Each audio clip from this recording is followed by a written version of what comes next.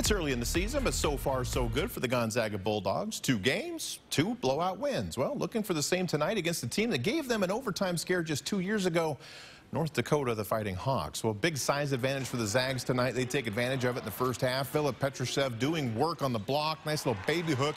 That gives the Zags the lead, and yeah, they'd extend it quite a bit tonight. More work underneath, this time at Spokane zone. Anton Watson.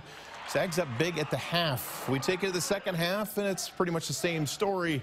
North Dakota double teams Petrushev, so he finds Watson for the jam. He had 15 tonight, and even when things weren't working, they worked.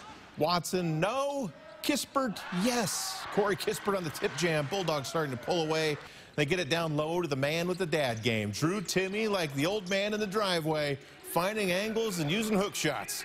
And then they're going to put it away. Corey Kispert, another big game for the Zags. 3-ball from the corner here.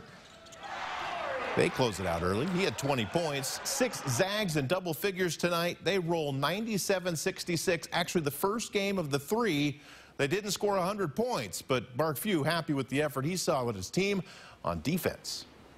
We did some nice things on the defensive end, especially in the second half. You know, we had literally no tape on those guys, or the game they played, they didn't run any of the stuff really that they ran, and we did a good job adjusting on the fly, and you know, had some nice performances, especially the inside guys delivered, and Corey had a nice game, and kind of were able to spread the scoring out.